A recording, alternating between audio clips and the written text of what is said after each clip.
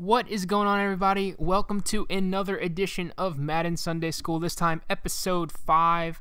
And today we're going to be going over a basic passing concept called the Ohio concept. Now, one thing to note, if you go into your playbook and you're looking at the filters, now you have formation, which is what most people use, concept, play type, personnel, recent plays, and random play.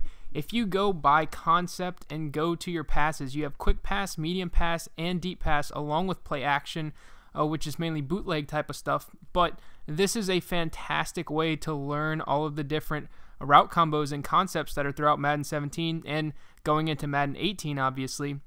This will still be there.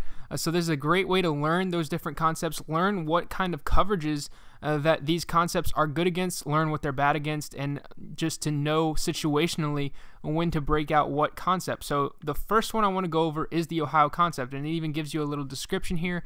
So it says out route by inside receiver and go route by the outside receiver. So we're going to go ahead and go into that. And so now all of these plays have that type of concept, whether it be on one side of the formation or on the other. Right here, weak flood, you can see on the left side there, you see the fade route and the out route. Saint Sail dig, same thing on the left side, slot out, so you have it on both sides right there. So the play I'm going to use here is Y option angle. So we're going to go ahead, go in, I'm going to run it against some base defenses, kind of go over what it's good against, what it's not good against. So first things first, I'm going to go against a normal Tampa 2 defense right here out of nickel 335 Sam. And so now one thing to note is that this concept is best used, in my opinion, whenever you are on one of the hashes, whether it be the right hash or the left hash. It's best run to the wide side of the field. There is, you're stretching that out route right there. That's kind of the primary target you want to go to, and so you want him to have as much field to work with as possible. So basically what you're going to see here against cover 2, this is a great concept in my opinion against cover 2 because you are stretching that flat zone. So right across from Willie Snead, that corner right there is going to be in a flat zone, whether it be a cloud flat, a hard flat, or a soft squat. He's going to be playing one of those 3 zones in a standard cover 2 style defense, and he's going to have to make the decision: do I sink back with Willie Snead to guard that little pocket between him and the safety, or do I bite down onto Brandon Cooks? And that's when you make the read based off of what he does, and you throw it to the correct receiver. So right here you're going to see gets pressed at the line, and we're going to go ahead, throw to Brandon Cooks, get up the sideline. It really helps, obviously, when you have someone like a Brandon Cooks in the slot, and go ahead and turn up the field and get some nice rack yardage here. So what you're going to see here in this instant replay is Snead's going to get pressed at the line. They actually both get pressed, but you see Snead's running his out route. Snead's breaking right here, and this corner right here in a typical Tampa 2 defense is going to be in a cloud flat. You can see he's still drifting back, so he's still covering Willie Snead all the way. Right here, you see he plants and starts clamping down on Cooks. That's when I'm releasing the ball, but by the time I release it, I go ahead, I throw a down and outside pass lead. So with the left analog stick, you're going to want to point it into like a 730. If you think of a clock, kind of a 730 pass lead. I actually went with a low pass here, so both a low pass lead, left trigger, or in Madden 18 it'll actually be the left bumper, but for now Madden 17, left trigger to throw a low pass along with the down and outside pass lead. Let Brandon Cooks come back. You can see Cooks kind of running his route here. You can see how he comes back to the ball right here. He angles back towards it, comes up with the catch, and then he's able to get to the corner and turn up field because he is Brandon Cooks and has all that speed. So this is a consistent concept that you're going to see against cover 2. This is basically what you're going to get almost every single time. I'm not saying you're going to turn upfield every single time, but you will be able to basically complete that in front of that cloud flat zone almost every time.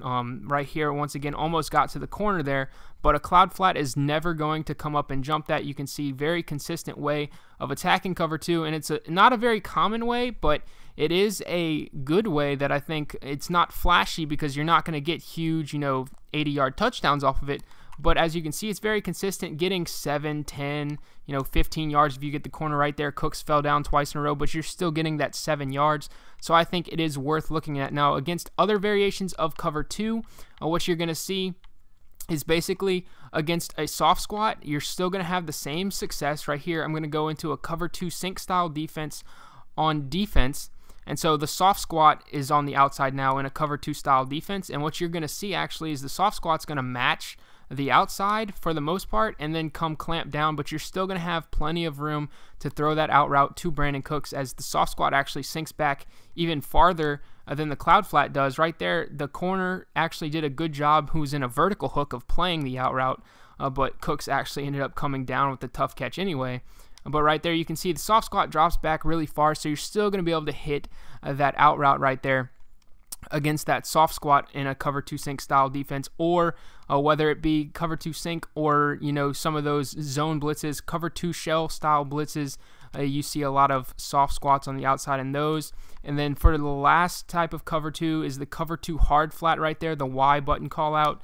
And basically what you're going to see on this is the flat zone is going to play Cooks really aggressively, and that's when you're going to be able to squeeze it into Snead on the back end. So right there, the flat zone plays really aggressively. You squeeze it into Snead right behind him, and as you can see right there, you can get some big yardage. So if your opponent gets tired of you throwing that out route, and then you hit him with that fade route, show him you have the ability to make that progression and make that read, you can really make them pay for it. So very effective concept against cover 2 in my opinion.